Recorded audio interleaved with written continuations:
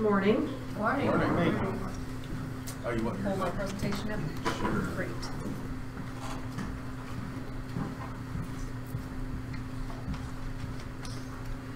Oh, so those of you that may not know me, I'm Teresa Dirksen. I work for the county for a group called Ag Solutions.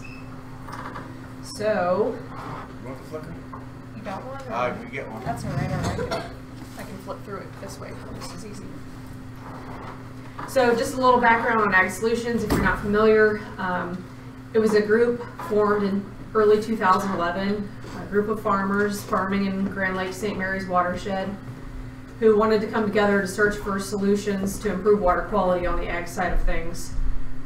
They had a volunteer coordinator for those several years until I was hired in early 2016.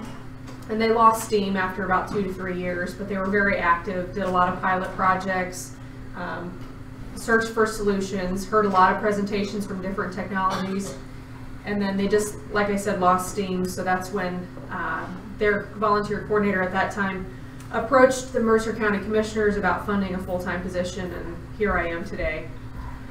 There's two main focuses I'm really working on, and that is nutrient management, solid liquid separation of manure, and then also looking at how we can reduce phosphorus running off the land. So first I'm going to focus a little bit on manure nutrient removal, concentration technologies, and potential pilot projects. We did a pilot project with a company called Digested Organics back in December. That was very successful. We proved that it works. However, we're still working on a lot of logistic issues, cost effectiveness. It's expensive to do a lot of these things. So we're still working with that company, and like I said, they've got a really good technology. It's just we need to keep looking at other things too. So we were approached early this year by a technology called QuickWash. It's been bought. It was a technology developed by USDA Ag Research Service, and it was bought by a company called Renewable Nutrients. And this process is a little bit different than what we traditionally think of. Normally we're removing the solids out of the manure, where the nutrients are attached to. They're basically doing the complete opposite. So they're adding sulfuric acid to the manure, and then they're putting it through a dewatering process. So that sulfuric acid takes that phosphorus and actually puts it into the liquid part of that manure. And then we separate those solids out, so you're left with an organic byproduct that can be easily used on the fields with little to no phosphorus in them. And then the next process, they add lime, which basically takes that phosphorus and precipitates it back out. So they're creating a product called calcium phosphate, and it comes out as a cake type material at about 50% moisture is what we're told. And that product is supposedly very similar to triple superphosphate, which is commercially available on the market. And if that's the case, it would be very easy to market this product, which has always been a challenge in any of these technologies. How do you market the phosphorus that you're separating out and make it profitable? So, Renewable Nutrients is partnered with a company called InNow. It's an Israeli-based company in our region. So I've been working with several guys out of Cleveland, and they've developed some models for this system. And I've reiterated to them the need for a mobile type system. So one producer doesn't have to make this huge investment themselves. We can have a company, you know, a co-op or someone that could come in and provide this as a service. So they would make that investment, or we could look for a grant to provide that technology. And right now, from what they're telling me, operating costs are at about a penny a gallon to operate the system. Now, if we look at operating plus capital, they're a little less than 2 cents per gallon, but they are working to get that even lower. And I'm going to talk a little bit more about what we're going to be doing in our area to pilot some of this equipment. But this mobile system could process 70 gallons per minute, so that would allow us to do about 10 million gallons a year, which would service 10 dairy farms, maybe 20 swine farms. So it's not a lot, and we would need more than one mobile system to be effective, but we got to start somewhere. So they're currently working on a proposal to do a full pilot project in our area, but within the next few weeks we're going to be doing a mini type pilot where we're doing that first section where we're adding the sulfuric acid and using the dewatering process. So what they're trying to do is minimize the cost, and that largest portion of that cost is in that dewatering equipment. So they're looking at several different types of technology and figuring out which one's most effective and most cost effective as well. And they're not charging to do this mini pilot, so that's going to be great, and I'm hoping to get it done sometime in April before all of our farmers get super busy planting crops. But then we want to come back possibly late June, early July, and do a full-scale pilot where we're doing the entire technology from start to finish, and we want to do that on a dairy farm and a swine farm.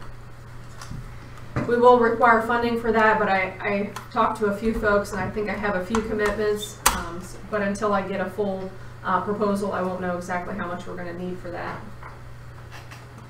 So that brings me to another company that wants to do a pilot in the area called ATD Waste Systems out of Canada and Fournier Industries who are out of Canada. Fournier is the one that have developed the dewatering equipment, and it's a fairly cheap pilot. However, with this quick wash, we might be using the same technology, so I don't see a point in doubling up. Once I know more about how we're going to be approaching quick wash, we may decide this one may not be worth the effort if we're going to be demoing the exact same equipment. So what I understand from ATD is they're just looking at this dewatering process, which would remove 60 to 70% of the phosphorus in the manure, and then operating costs are about 0.6 of a penny per gallon, and the press is about $400,000. So there's a chance we could make something like that work. All right, rolling into yet another one that we're looking at doing a pilot with, Trident Processes. And I've spoke about this technology before. We had them come out to an Ag Solutions meeting. It is used at Fair Oaks Dairy in Indiana, which is the largest dairy in the United States. They're using their technology there to remove the phosphorus from the manure at about 80% efficiency. And they're working on trials to get that more efficient and actually look at removing some of the nitrogen as well. So what they want to do is come here after they're finished refining the technology and do a long-term pilot. So they would be here for several months, and we would be able to process all the manure from at least 2 swine facilities and 2 dairy facilities. So we're talking millions of gallons of manure that would be processed with this pilot. So I'm looking at a grant with Ohio Water Development Authority that would help fund this project. It does require a 50% match. What they're telling me right now is to do this full-scale pilot, it'd be about $100,000. So that's why we need to bring the grant in on this case. Here's kind of a schematic of what their process is. It's very similar. They're using a dissolved air flotation device to get the solids off. They're skimming them off, and then they're pressing them out even further to get more water out. Time frame is going to depend on the grant and the weather. Most likely it wouldn't be till next spring at the earliest when we would look at that pilot. I also wanted to briefly touch upon a trip that I just took 2 weeks ago or a week and a half ago down to North Carolina around Raleigh. Prestige Farms is similar to Cooper Farms. They're an integrator, but they are the largest turkey integrator in the United States.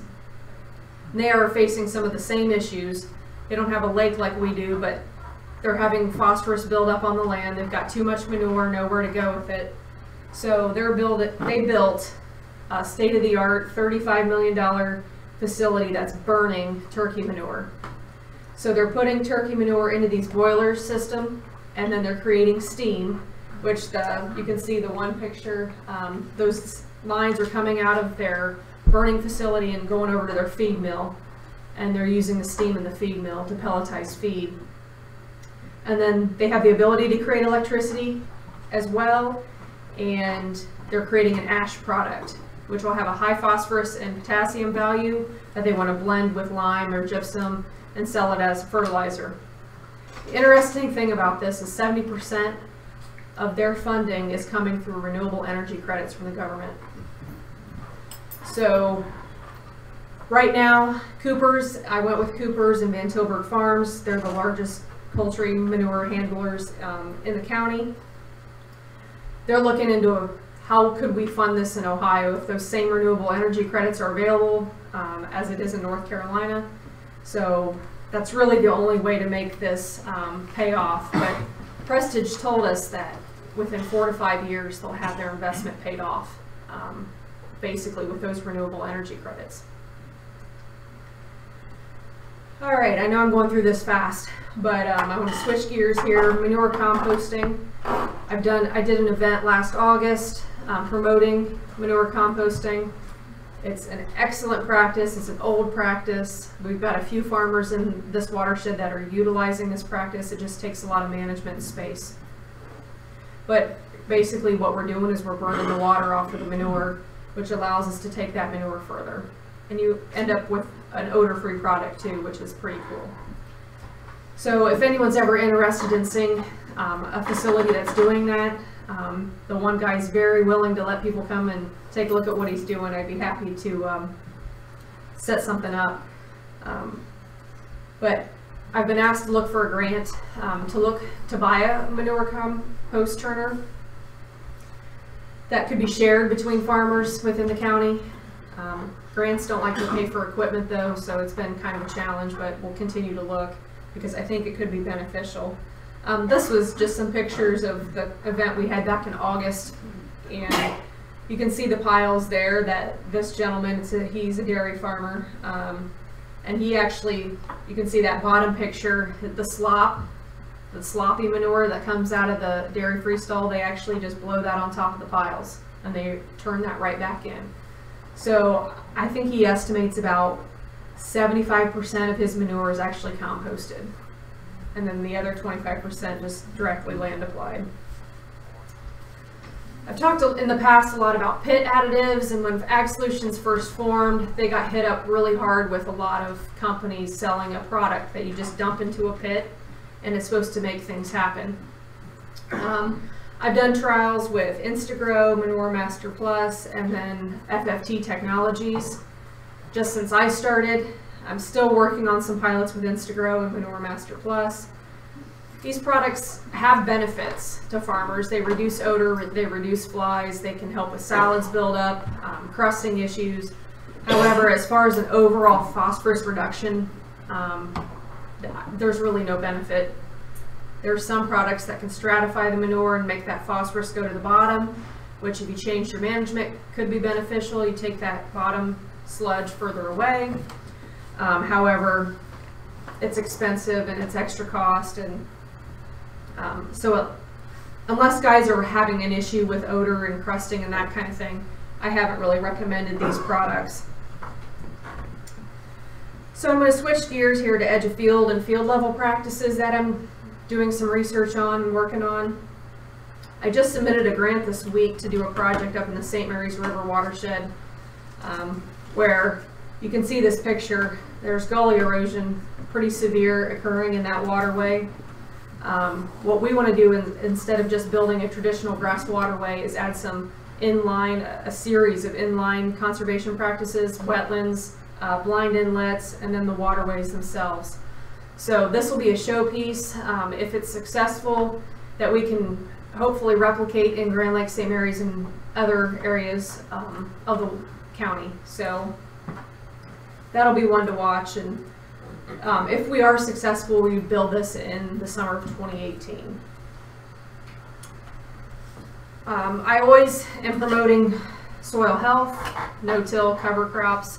So I applied for another grant where we would actually purchase a drone to do some evaluation of fields, looking at no-till versus conventional till fields and what kind of differences we can see in compaction, along with some actual soil health testing on those fields.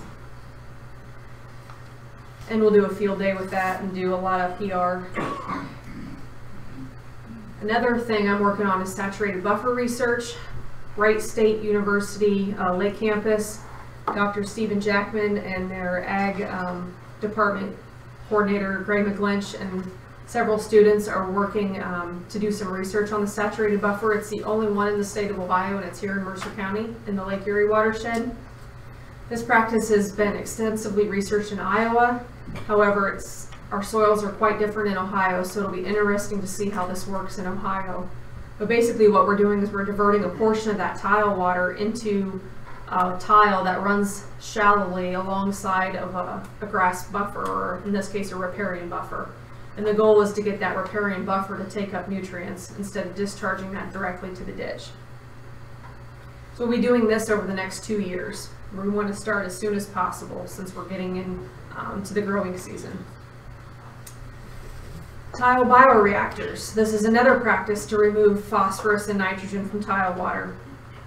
We had one installed at the seminary farm several years ago. Ohio State got a grant to put this in. However, they've not collected any data off of it yet, and I have been pushing on them to get started, and I've offered my assistance any way I can. And I actually did hear from them late yesterday. I'm going to start collecting samples next week and basically storing them until they can come pick them up and have them analyzed. So it'll be great to have some data off of that that tile bioreactor that's already installed. So how this works is the tile water flows into one chamber, which is wood chips, which removes nitrogen from the water. And then it's flowing into a second chamber with iron slag, which is going to remove the phosphorus. They say these will last up to 20 years before you'd have to go in and remove that media, the wood chips and the iron slag, and replace it. But we'll know more once we can collect some data.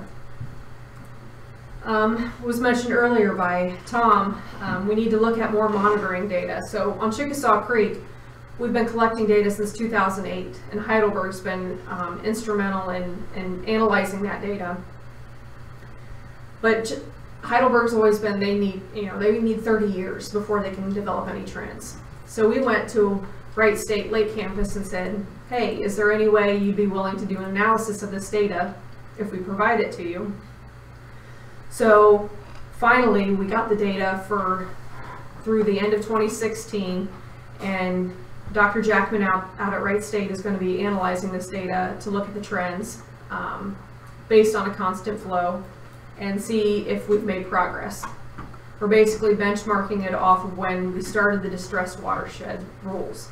So we're going to look at a pre and a post condition. We hope to have that ready to go around mid-May, and we should be able to release some of that analysis to the public. It looks positive from what I've seen so far. Also working again with Wright State on doing some habitat monitoring in the feeder creeks. We'd be looking at those list of creeks here, the 6 major feeders. Habitat data was last collected in 1999, and EPA doesn't anticipate to be back until 2022, and I would highly suspect that 2022 may not happen either. So if we can get some data in between there, and Wright State can provide that, I think it would be beneficial. Okay, now I'm going to cover what Jeff was going to cover here, the 9-element non-point source plans that we're working on. I've been working with Jeff on this, but he's taken the lead. And I actually have a copy of each plan that we're working on up here if anyone's interested in taking a look. We're working on Beaver Creek and Chickasaw Creek. And the reason we chose these 2 watersheds to start with is we had some projects we had already been looking at, and we thought that we would have the best producer participation in these 2 watersheds. So EPA came out, I think, a year or 2 ago and said you had to have these plans if you wanted to utilize 319 money in the future. So we decided we would write these plans so we would be eligible for the 319 funds.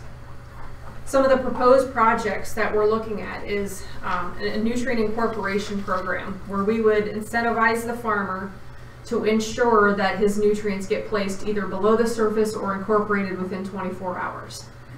So we want to make sure that we're having the best soil contact that we can get. Heidelberg has done extensive research along with Dr. Libby Dayton out of Ohio State, and they say a 90% reduction of phosphorus runoff can occur if you get that nutrient incorporated or injected. We're also looking at phosphorus reduction. So we've got elevated phosphorus levels in a lot of our fields. How many, I don't know, but we want to start with those soil test phosphorus values that are over 200 pounds per acre, doing an intensive cropping removal. So we would do at least 2 crops a year where we actually have to harvest all that crop off, and that can be used as feed for cattle, and see how quickly we can bring those phosphorus levels down with that intensive management. And then we want to do that in conjunction with other practices like the saturated buffers, drainage, water management, or blind inlets. Blind inlets are a non-traditional practice, so instead of having a receiver in the field, we would have a blind inlet in the field, which allows us to filter a lot of that sediment and phosphorus out. And then drainage water management, which has always been a challenge in our area just because we have more slope than you'd realize, and these really only work effectively on flat fields, but we would just have to do it on a smaller scale. So we want to look at doing some more of those in our area as well. And then again, the saturated buffers. I think a lot of good will come from this research that we're doing right now, and if we can get some more of those in, that would be a step in the right direction. Within these plans, we're also looking at nutrient removal technologies. We want to incentivize that as well. It might be an opportunity to get some funding to buy some of this equipment that I talked about earlier. We want to do stream restoration. Several years ago, we looked through the Mercer County Elks golf course doing a full-blown restoration of the 2 creeks that run through there. We'd like to still do those projects, and this would be an opportunity for us to do that. So we've included those. It may also include some 2-stage ditches where we can't do a full stream restoration. We want to look at stream wetlands and buffers. So we want to put wetlands wherever we can to help uptake nutrients, and we want buffers wherever we can. This would just be a way to incentivize that. And we also want to incentivize composting manure because that's a quick, easy, and cheap practice that we can encourage guys to do, and I think if we can provide some sort of incentive, we can get more guys encouraged to do that. A couple things that aren't up here, we are including the Chickasaw Creek treatment train, Carthagena sewer project, and then future sewer projects for St. Rose and Casella in these plans as well. So the status of the plans right now is the Beaver Creek has been sent to US EPA for final approval, and then we are awaiting comments from Ohio EPA on Chickasaw Creek. We've been told our plans aren't a priority right now just because we don't have. So last year you could apply for a project for 319 while you were doing the plans. We did not apply for a project, so we're basically not a priority. So we're kind of in a holding pattern right now, waiting on comments back on Chickasaw Creek.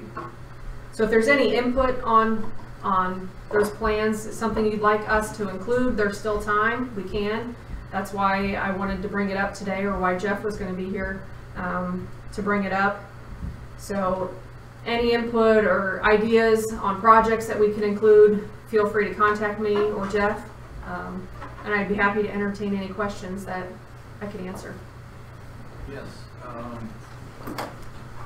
President Trump has a proposed budget that eliminates a lot of EPA type funding. How does that affect these projects?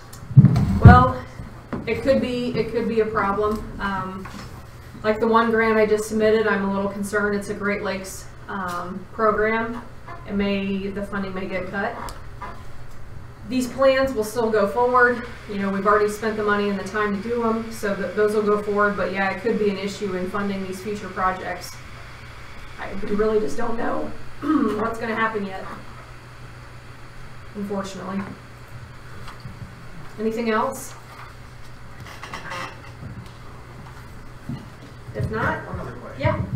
That first company that you had, where they had 2 products, they had the solids and then they had the liquid, and you added something, and you said it produced a cake, Yeah. a sulfate. Yeah. So What was that product called again? that's the quick wash technology. So we're adding sulfuric acid to the manure to get that phosphorus into solution, separating the solids out, and then we add lime back to the system to precipitate that calcium phosphate out. So we're creating a calcium phosphate product. That can be sold as fertilizer. So what I've been told is the properties of that are very similar to triple superphosphate, which is already on the market. It's a high phosphorus fertilizer. We want to ship it out of the watershed. That's the point. Why are we selling fertilizer? Yeah. Yeah. To put it on somebody's lawn and get back into the... No. The goal is to move it to where it's needed on farm fields. So there is 40% of the phosphorus that's land applied in Ohio is mined out of Florida and shipped up to Ohio. So if we can convert that 40% and stop it from coming from the mines and make it from sources that are already being generated in Ohio, that should be a win-win. I mean, if they're talking about a 40% reduction is what's needed in Lake Erie, there's your 40% reduction right there. If we already utilize existing phosphorus sources that are in Ohio instead of shipping it from Florida, then right there's your 40%. Bill? I just have a question. Is there anything different they can use besides phosphorus? I mean, I don't know that much about farming, but it certainly seems rather odd that they're pouring stuff on the fields, we're spending millions of dollars to take back out, and it's poisoning the lake. Well, you have to have phosphorus to get crops to grow. It's just that in our watershed, we've got a historical problem where we've over-applied it. Farmers were not educated back in the 80s. They were told that they needed commercial fertilizer on top of their manure because that's all we knew. They were listening to their crop advisors, and honestly, no one really realized that there was the value in manure that we know now there is a value. And we're left with this issue of soil phosphorus buildup. And that's why we need to try to separate some of this out and get it shipped to where they do still need phosphorus in their soil to grow good crops. Because I would say the majority of the acres in Ohio still need phosphorus added to their soil to grow the crops that they want to grow. Is this information available online? I've got a couple blurbs on my website. I have a Facebook page, but I'd be happy to share anything with you. But these removal technologies, they all have their own websites. You can check all of them out individually. They have great videos and different things online. So, but if I tell people about this plan, I live at Bass Landing. You know, how will I refer them to something that they can read? You know, where should we get some contact information? Yeah, I've got plenty of cards up here. You know, you feel free to contact me or the local soil and water office. Okay. You know, Is this something we could share on our yeah, website? Yeah, sure. Okay, Sure. and everybody invitations, make it Absolutely. available to people through our website. Absolutely.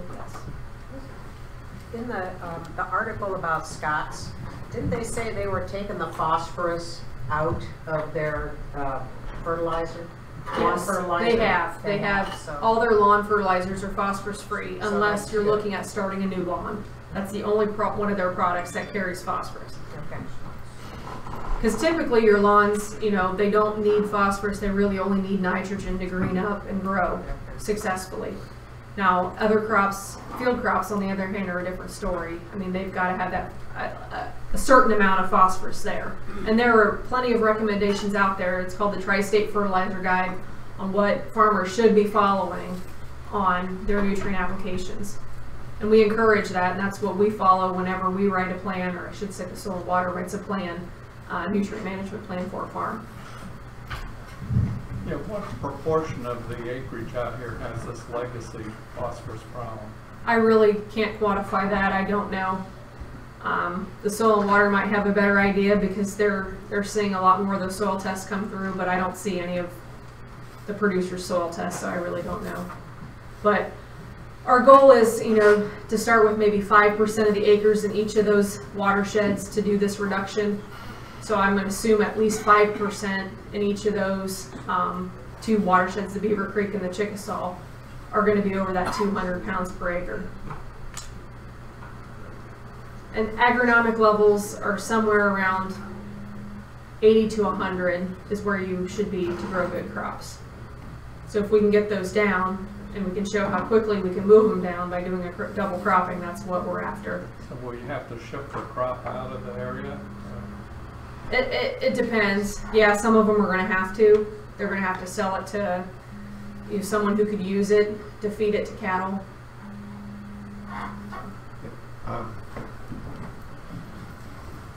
Back to what can you do, and it was mentioned, when you buy your fertilizer, look for the kind that says 2305. The 0 means it has no phosphorus. And a couple years ago, I went in all the major places you can buy fertilizer, and they have the 0 in the middle. They have it, and you can, buy it. Mm-hmm. And in fact, it's getting harder, like you said. I think at Menards, the last time I looked, the only one that's got phosphorus in it is, like you said, for starter. Yep. And it says for starter, lawns only. Yep. The other is in conjunction with Soil and Water, we sponsor soil tests for your lawns. And we pay 2/3 of the cost between us. And so you can get your soil sample in your yard, and it'll tell you what you need. And besides that, there's, like I had mine done, and they said I needed to add a little sulfur, but no phosphorus needed.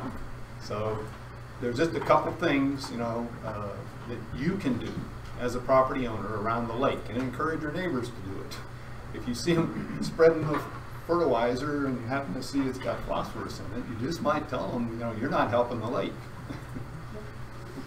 Yeah, we've been doing that program. It's a great program for, what is it, Tom, maybe 10 years already? Probably. Where we provide that soil test at like $5 cost, which is, a 75% discount. And Helena Chemical Company has partnered with the Lake Improvement Association and the Soil and Water to do that. So I encourage you all to take advantage of it. It'll be available again this year. So just stop by the Soil and Water or Helena Chemical Company, and you can pick up your coupon for your soil sample. Is there anything else? Yes. Just one other question. My wife and I are going on a bus trip here soon to western Indiana to visit this large facility where they have 3,000 now. Fair Oaks Dairy? And they have a digester. Are you familiar with That's that? Fair Oaks Dairy, yes. I was there back in October to see their manure facility. That's really all I saw. But yeah, it's a tourism. They promote tourism. They have their own restaurant. It's a pretty unique place. But yeah, that's where this Trident processes. They use that system. They have so that all their manure comes in on trucks. So they vacuum all their manure out of their freestall barns, and then they put it through a sand separator. So they have a sand lane and a mechanical sand separator. Reclaim the sand. They put the manure into an anaerobic digester, let it digest. They pull the liquid out, they put it through this Trident processes, which is a dissolved air flotation device. They skim the solids off the top, and then they press the water out of that even further. And the unique thing there is a company called Midwestern Bioag just invested $10 million to create a fertilizer facilities where they're taking all of that cake material, that phosphorus-rich material coming out of the manure, and blending it with other materials, and then pelletizing and bagging it. So it's really unique facility, and it'll be an interesting tour for you.